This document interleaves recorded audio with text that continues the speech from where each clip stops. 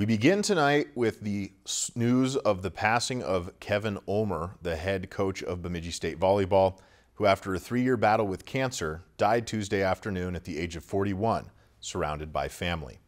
Coach Ulmer took the reins of the Beavers volleyball program in 2016 and began a rebuilding process that last year resulted in the team's most successful season of his tenure, with the Beavs finishing 10-16, the squad's best finish since 2010. The late coach was also successful in developing student athletes that excelled in the classroom, with 30 players garnering fall NSIC academic honors and winning multiple AVCA team academic awards. BSU Athletic Director Britt Lauritsen issued a statement earlier today mourning the loss of Coach Ulmer, saying, "We are heartbroken to lose our colleague, our coach, and our friend Kevin Ulmer. Kevin was a man of deep faith, of pure love for his family, of wholehearted dedication to his team and to Bemidji State Volleyball.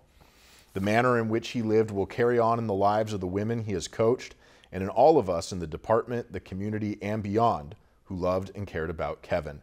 It is a privilege, even in the midst of our grief, to carry on the light that burns so brightly in Kevin every day." Kevin Ulmer is survived by his wife, Kate, his 3 daughters, and hundreds of volleyball athletes, families, co-workers, and friends whom he impacted as a coach. A GoFundMe in support of Kevin and his family has raised nearly $60,000, and if you'd like to donate, you can visit GoFundMe.com and search Kevin Ulmer. Also, both BSU volleyball games this week against Minnesota State and Minnesota Crookston have been canceled.